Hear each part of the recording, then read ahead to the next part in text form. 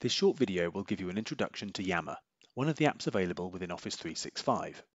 Office 365 is a range of apps and software that work across multiple devices to help you be more productive.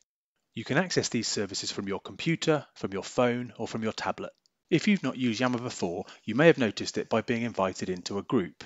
You can see this email means a colleague has invited me to join a Yammer group, and if you click Go to Group, you'll go to Yammer automatically. But if you just want to go and explore and see it for the first time, go into Office 365, click on the waffle in the top left-hand corner and go to All Apps, then find Yammer. It might not be at the top, so you will have to go into All Apps. If you want it to be in that launcher when you hit it and make it easier to find next time, click those three little dots and click Pin to Launcher. Yammer is a social network for members of the Imperial College community, so anybody with an Imperial College Office 365 account will be able to join. Everyone will be a member of the All Company group as soon as they join, and you can also join other groups. You see on the left-hand side there's a couple that I'm already a member of. One's a group for GDPR, and there's an Office 365 tips group as well. It works in a very similar way to any other social network that you might have used before, such as Facebook or LinkedIn. If you're already a member of a group, then great. If you want to go and find out about the groups that are already happening across Imperial, click on Discover More Groups on the left-hand side, and then you can browse them.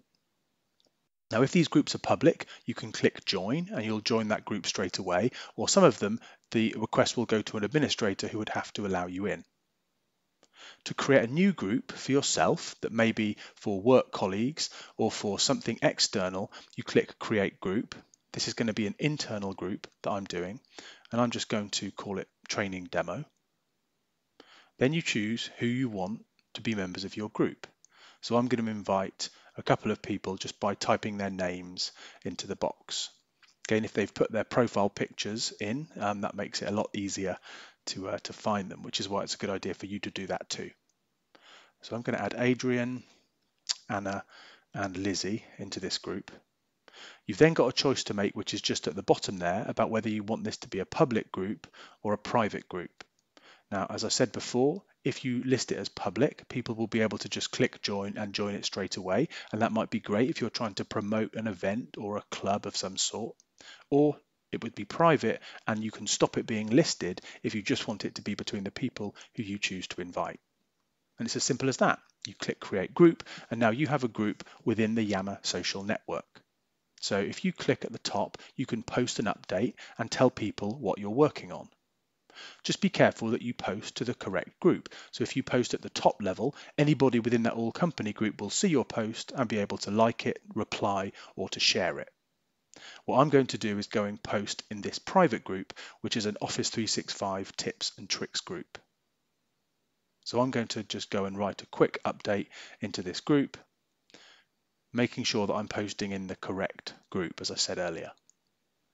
And at the bottom of that post, you can also choose to mention people. So just like when you use the @ symbol in Facebook or on Twitter, you can put that and then you can mention specific people who will then be notified when you post.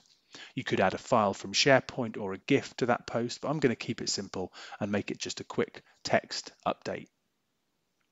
So then anyone who's a member of that group can now see my post, and they could like it, reply, or they could share. The other types of update are a poll or praise. So polls are really, really simple to run in Yammer. It's a really nice way of getting quick feedback from colleagues. I'm going to say, how often do you use Facebook in a day? And type a few answers.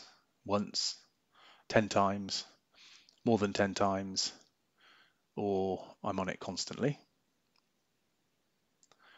I haven't given an option for not at all, but never mind. I'm then going to post that poll, and now again, any members of that group are able to respond to that poll and see the results as they happen. And the last update you can post is called praise. And that means you just choose a colleague and you're going to praise something which they've done, which is a great quick way to give feedback. And people really appreciate it when you take the time to praise them in a public way like this. So I'm going to praise Adrian for setting up the group, and I'm going to choose a little sticker for him, this one.